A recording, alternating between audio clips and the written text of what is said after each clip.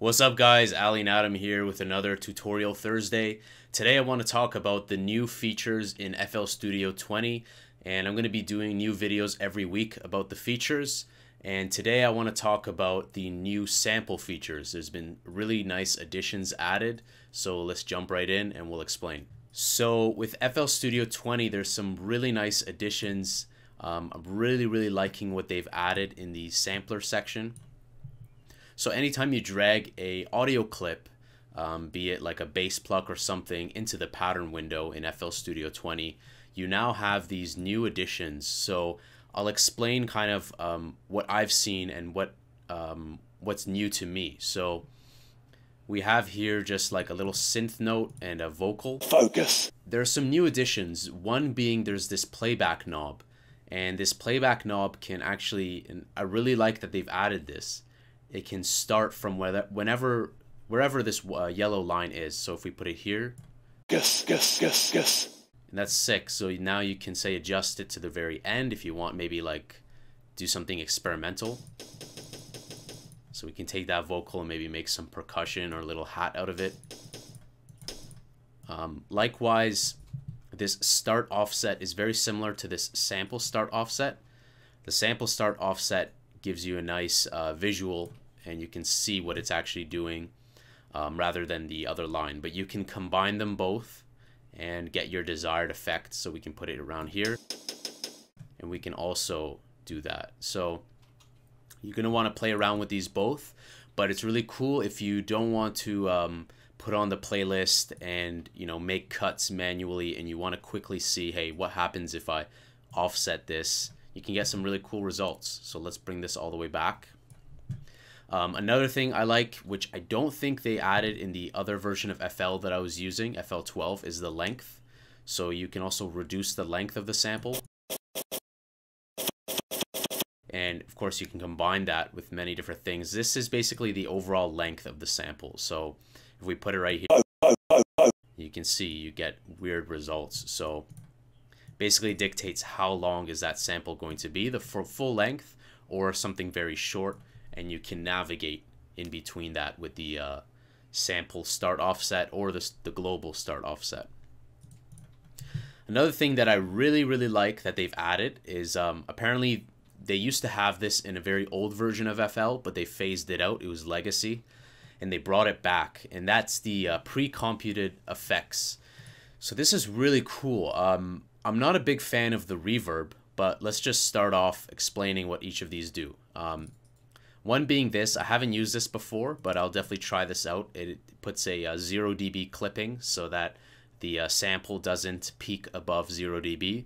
Very useful if you guys are using something that's maybe mastered already, or it's very loud and it's clipping a bit higher and you want to try that out. It's going to be cool. I guess that's like a soft clipping. Another method we have there is the boost. So you can see there it's kind of like just boosting the whole thing, and that's going to be really loud. I'm not going to play that. You can also see here this EQ basically makes it either very thin or adds a lot of mid and low range content. So let's play the normal sample. Focus. Now with all the way left. Focus. All the way to the right. Focus. So you can see if you need to add some kind of fattening, and by that I mean if you need to add maybe some mid frequencies, you can experiment with adding it to the right. If you want to kill some of the low end slightly, maybe move it to the left. But be wary with this. This definitely does not replace using a parametric EQ or Pro Q2, FabFilter Pro Q2. Definitely still use an EQ. This is just going to be something you want to just experiment with. You might like it. Another really cool thing they added is this ring modulator mix, I believe. And there's the mix percentage with the frequency. So let's put it at 100%. Fairness. So that's cool. You can get a weird effect. It's broadened it a lot. Fairness. And you have the frequency. Fairness. Fairness. Fairness. So we'll reset that. That's going to be cool.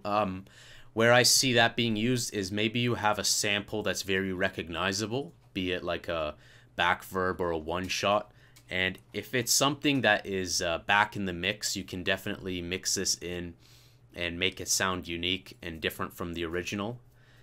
And last but not least, we have the cutoff with the resonance. So this is going to be a very deep low pass filter.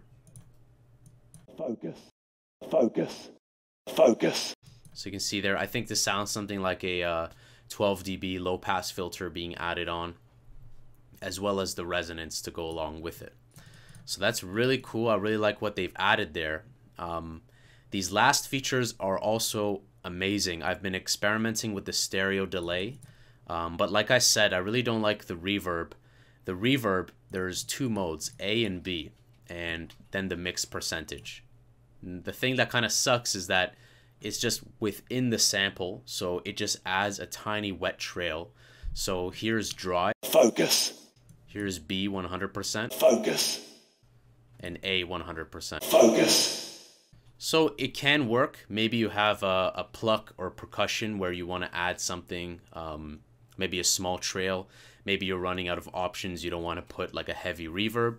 Definitely this might be in your interest to try out. And this last feature, the stereo delay, is amazing. So usually a lot of vocals are in the center and percussion as well are in the center.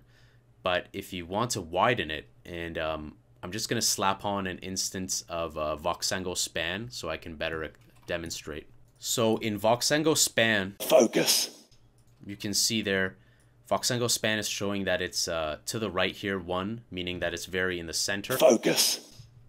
Now, if we use a stereo delay, we'll put it at about 3%. Focus. You can see there, it kind of jittered in between. You'll get widening effect, and that's really cool because if you guys struggled with using a stereo shaper, now you're going to be able to very easily add, like, let's say 1%. Focus. And there you go. It's not out of phase by going below 0, but we got it a bit wider. So this way you can experiment. You can be like, hey, I want 1% stereo delay. I want 50%, let's see here, 50% reverb, okay? I want to clip it at 0 dB, and we come back here, and maybe we want it to start right there. Guess. And there we go. Without adding any VST, we've offset the start, we've added a tiny bit of reverb, and we've widened the sound. So I really love these features in FL Studio 20. Let me know what you guys have been doing with this as well. And let me know if you guys are using FL Studio 20. If not, absolutely download the demo. Give it a shot if you're not an FL Studio user. If you are, it's definitely worth upgrading. I'm using the Producer Edition, and I was using FL Studio 12 for a while, and this upgrade has been seamless. Really, really love it. So guys, that wraps it up for this tutorial. If you guys like this tutorial, remember to smash the like button. Drop a comment, let me know what you guys want to see in the future in any future tutorials, and make sure you guys are subscribed for more future content, and I'll see you guys in the next tutorial. Until then, take care.